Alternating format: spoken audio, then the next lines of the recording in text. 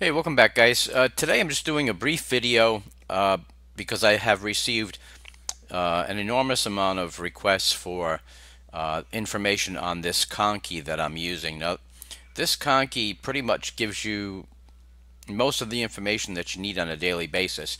The reason I'm using it is I keep track of my temperature because I just put a new cooler in, a CPU cooler, and I just want to make sure that the temperature stays within reasonable range. And so this one here gives you CPU percentage, your CPU temperature, your desktop workspace. It gives you your hard drive utilization and your RAM utilization. Shows you the kernel that you're running, gives you the time, the day, and the date. So it gives me everything that I need, and it's very configurable. If you know the basics of Conky configuration, you can go in and change colors and things like that, font sizes, things like that. So this Conky was basically the Conky that is used in the Feliz installer. The last version of Feliz that I used, this Conky came along with it, and I really liked it. So I'm using it most of the time. It is open source, so you guys can feel free to use it. Now, I'm going to give you the Conky RC configuration file. I'm using just the Conky program.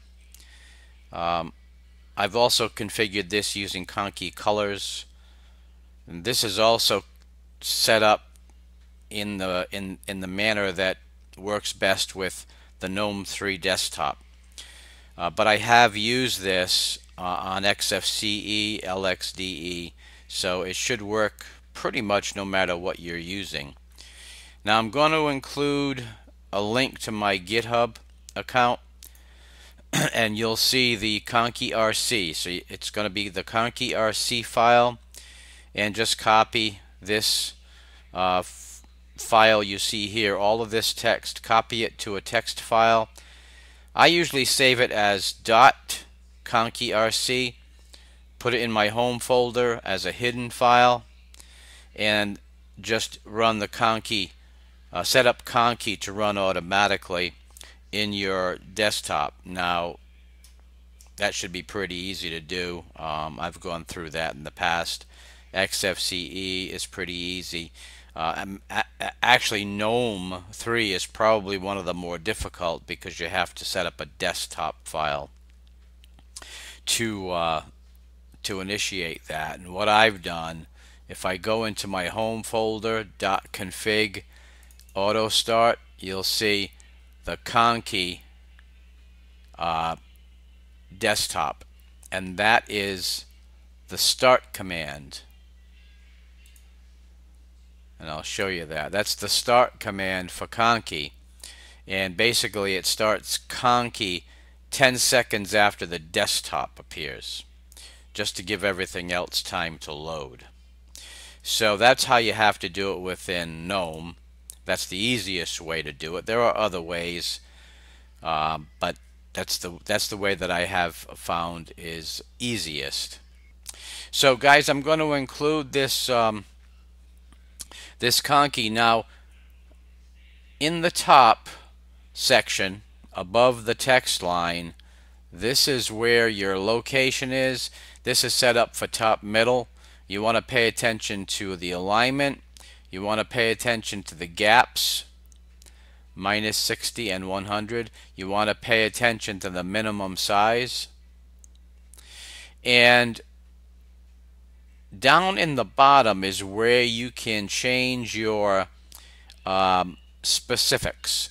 So for example, you see this time, %I, %M, that basically gives you a 12-hour clock without seconds, just minutes. So that's what you see there. I prefer a 12-hour clock to a 24-hour clock.